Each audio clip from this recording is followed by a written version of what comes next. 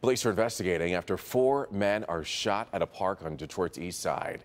It happened in the area of Bradford and Kennebec, right near East McNichols. Investigators tell us that the alleged suspect pulled up to the park in possibly a dark-colored Chevy Trailblazer and fired shots. We do know that one of the victims returned fire, and it's not known if the suspect was hit. But on the way to the hospital, one of the victims got into an accident in the area of 7 Mile and Gratiot. The victims are still in the hospital this morning, but they thankfully are expected to be okay.